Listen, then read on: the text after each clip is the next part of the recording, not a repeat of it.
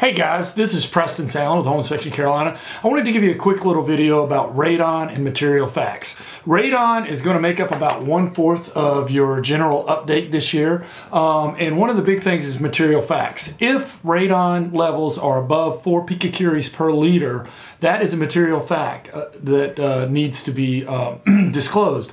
Also, if there's a radon mitigation system in the house, that is actually a material fact. Because the reasoning is if the mitigation system were to fail, which depends on a mechanical system, that it could be high levels of radon again. So high levels of radon is a material fact above 4.0 picocuries per liter, or if there's a radon mitigation system. I was asked the other day if ghosts were a material fact. And so far, paranormal activity is not a material fact in North Carolina, but I will leave you with a quick little joke, true story actually.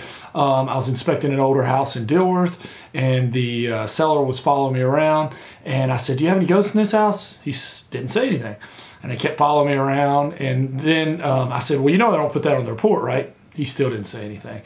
So finally, I'm trying to create conversation. I'm like, in some cases they say if you have ghosts, that makes the house worth more. He said, "Well, in that case, I have 5. True story, true story.